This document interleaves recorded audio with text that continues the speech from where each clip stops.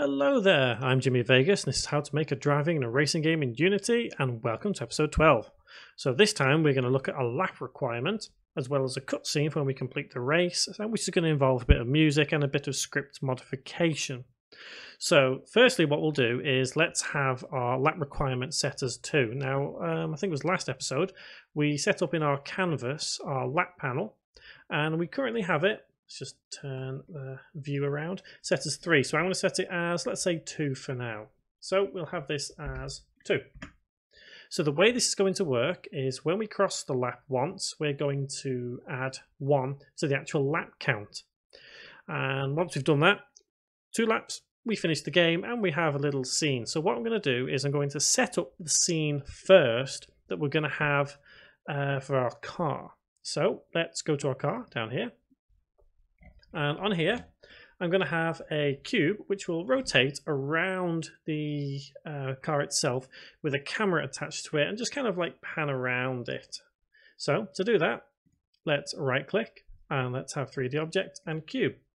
Let's bring the cube upwards to about there. And within that cube, we're going to have a camera. So right click on it and go on camera.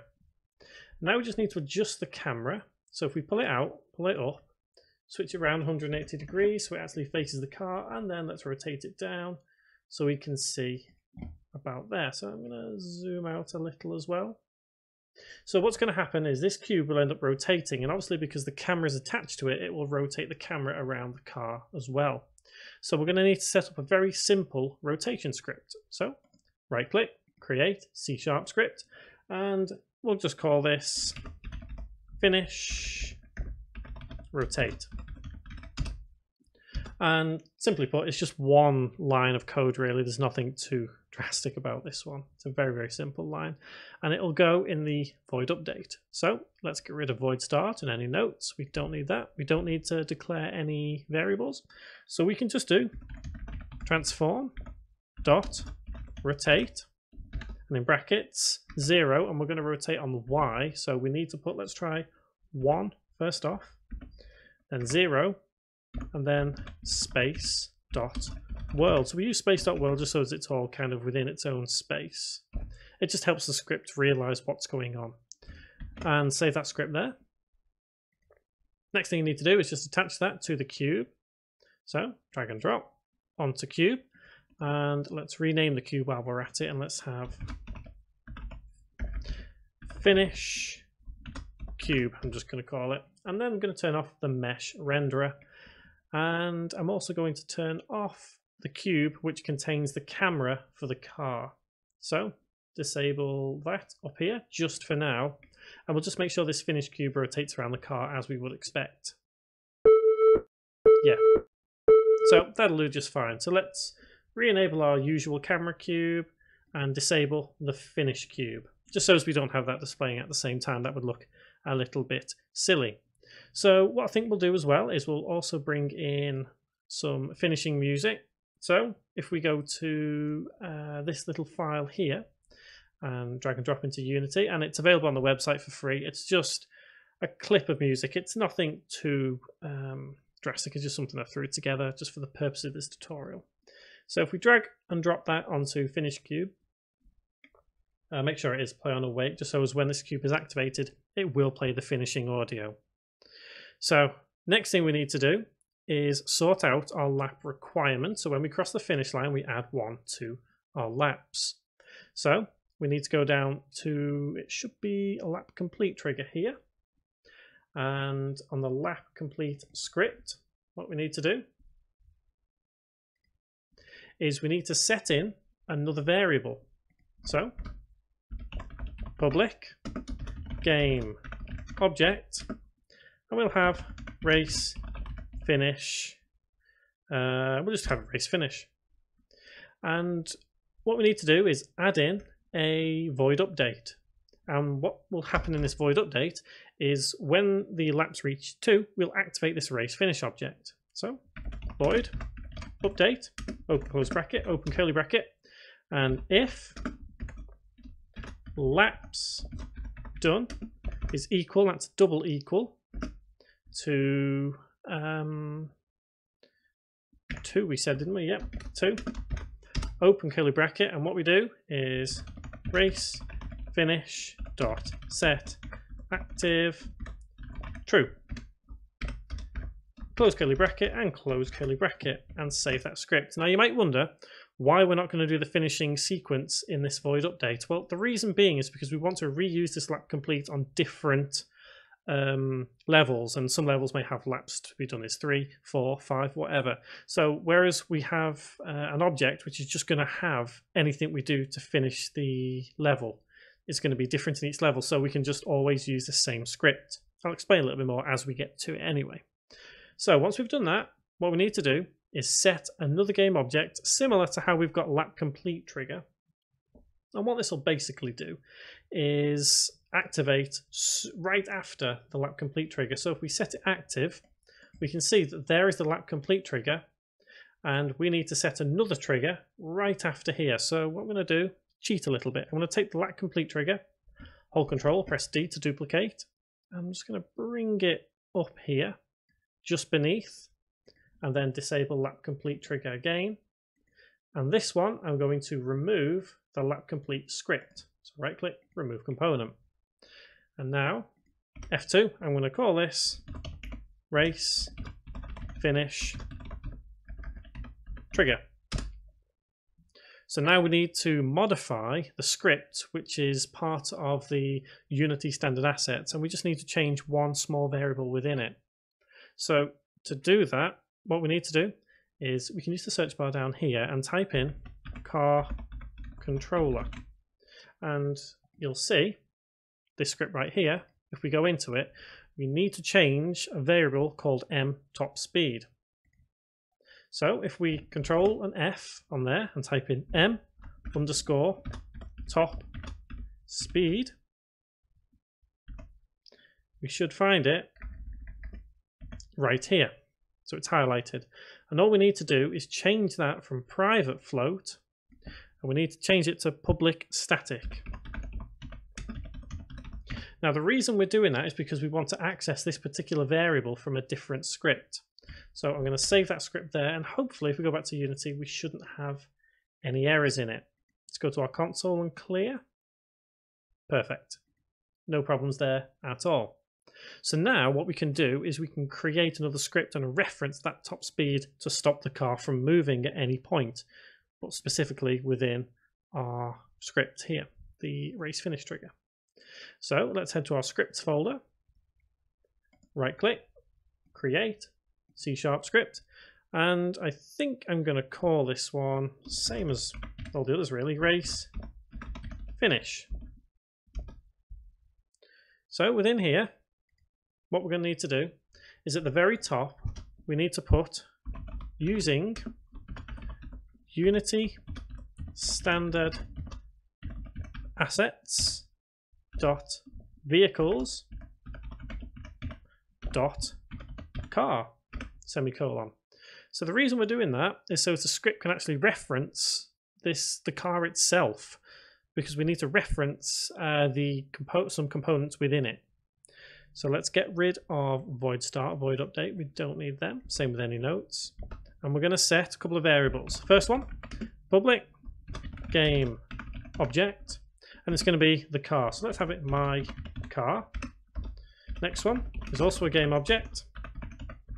Let's call it finish cam semicolon. And what else are we going to need?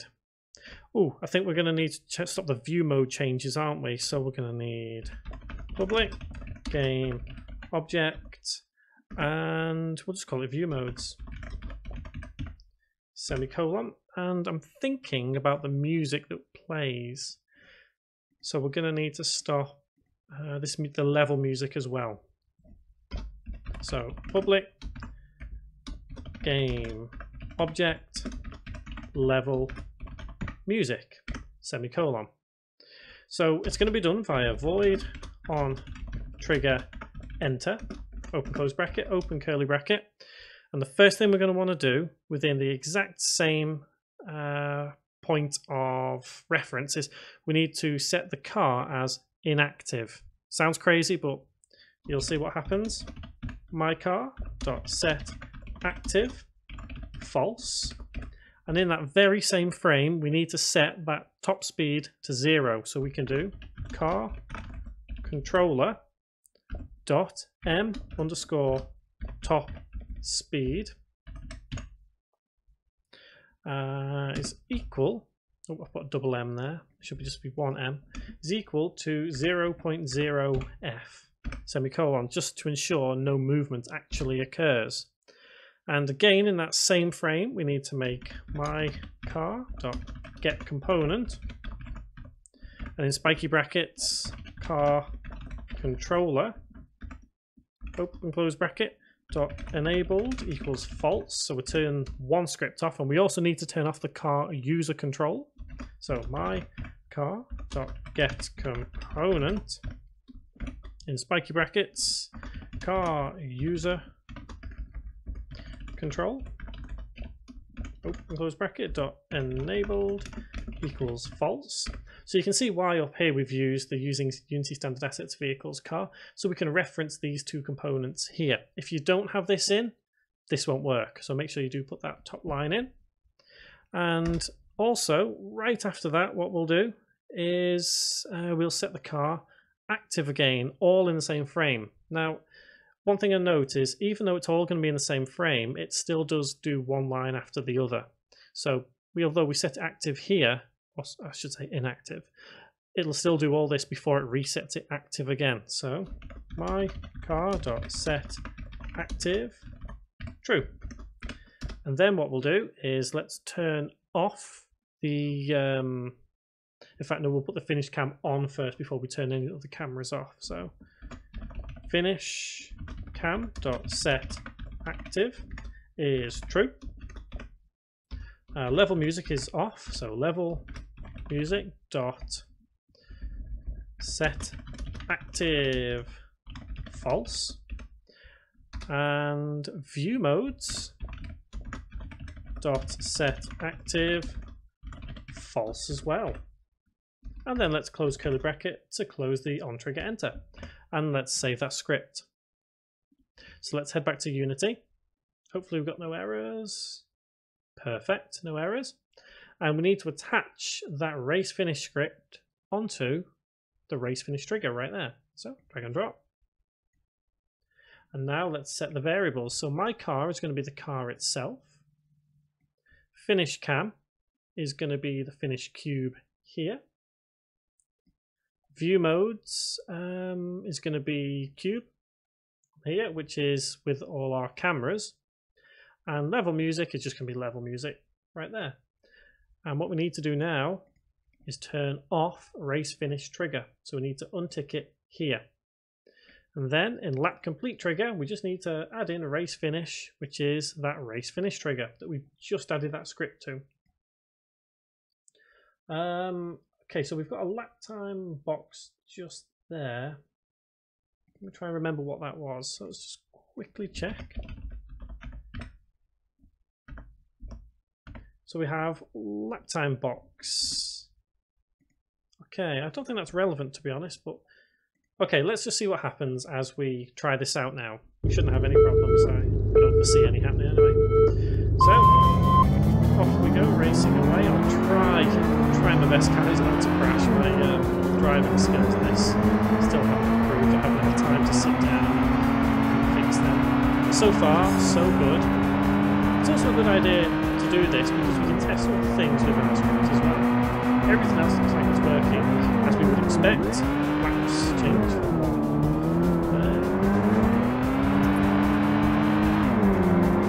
So hopefully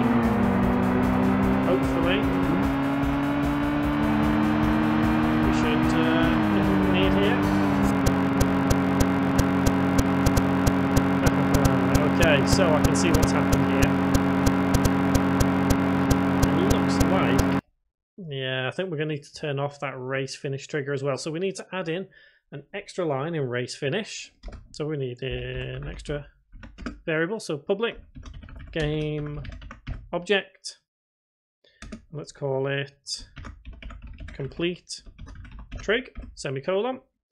And let's turn off after my car complete trig dot set active false, and let's save that and add that to our variables just there. So lap complete trigger over to there, and what I'm going to do to kind of speed things up, I'm going to change laps done to 1 and then reset it back to 2, just so I don't have to complete 1 lap now, so I'm not wasting too much time. So after 1 lap, we should be able to see our complete sequence in full. So let's give this a go. Fingers crossed. While we're on the topic of this, if any of you guys want to show off what driving games you've made so far, please leave them in the comments. Footage, pictures, anything, just let me know. Okay, that did not work. Why did that not work? That is very strange. So,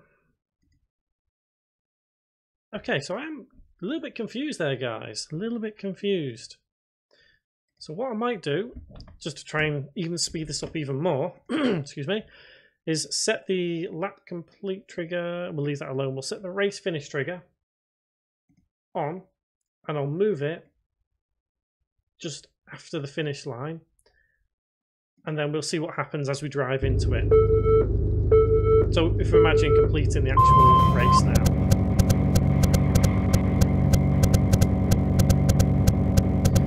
Okay, so that does look like there's a bit of a problem here because the music isn't playing as we would expect.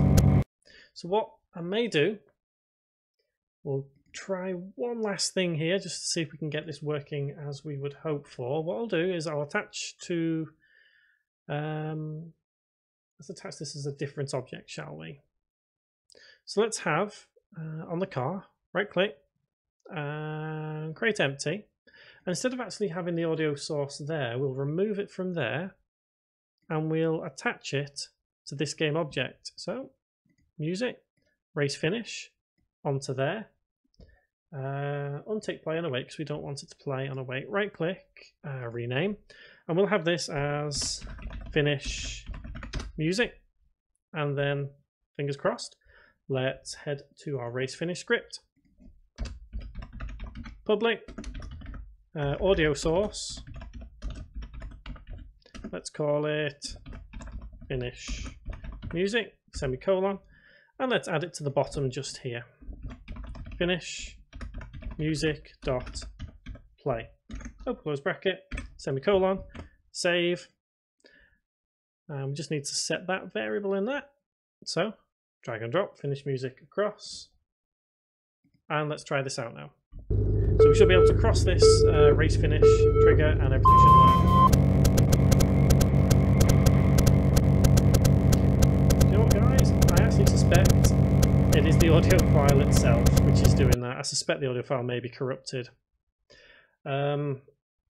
Let's try one last thing just to check if it is corrupted or not, but let's place it there and then also turn off the box collider. So fingers crossed, this is a great session of error solving, or problem solving I should say. We'll do this dot get component and in spiky brackets box collider dot enabled equals false, semicolon, save. And now I think it's like the 4th time, 5th time lucky, we might actually have something here, guys. Perfect. So we have this working as we would expect. So you can imagine that we've raced now, we've finished the race, this is our ending sequence. So what I want to happen next time is we'll make a key press where we'll have maybe a fade screen, so we'll fade out and into the next race. So we'll probably look at that next time, to be honest, as well as some more scenes. We'll look at a main menu, we'll start looking at a second track, and we'll start looking at track select. So all these things are all going to come together one by one now to actually make a racing game, and we're only 12 episodes in, but we are a long way from being done. There's lots of other cool little things that we're going to work in as we go along. So guys, until next time, thank you very much for watching.